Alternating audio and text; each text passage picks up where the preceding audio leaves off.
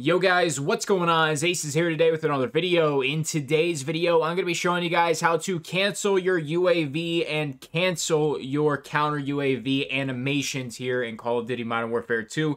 To call in a UAV, it takes over 2 seconds, but with the UAV cancel method, you can actually do it in under 1 second. So make sure you're dropping a like, and of course make sure you're subscribing. I'm going to show you this example in private match, but of course it works online exactly the same, assuming it doesn't get patched in the future. Let's head in.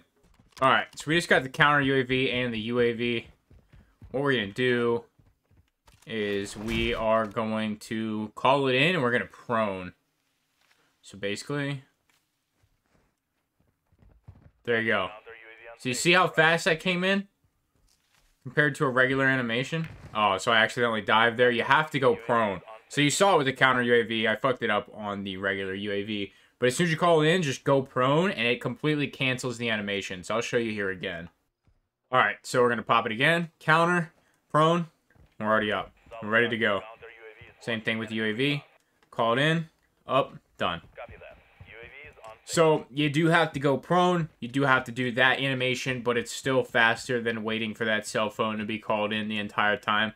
Hopefully you use this in multiplayer. You know, if you're in the middle of sprinting, then, you know, of course, it's not really going to matter because you're just going to dolphin dive. But if you're in a position where you can just go prone and, you know, call those in, you're going to be good to go. So, guys, if you found this video informative or helpful in any way, shape, or form, make sure you leave a like on it. Of course, make sure you're subscribing for more tips and tricks in the future. And my sponsors and equipment are in the description below. It's going to be it, guys. Thank you so much for stopping by.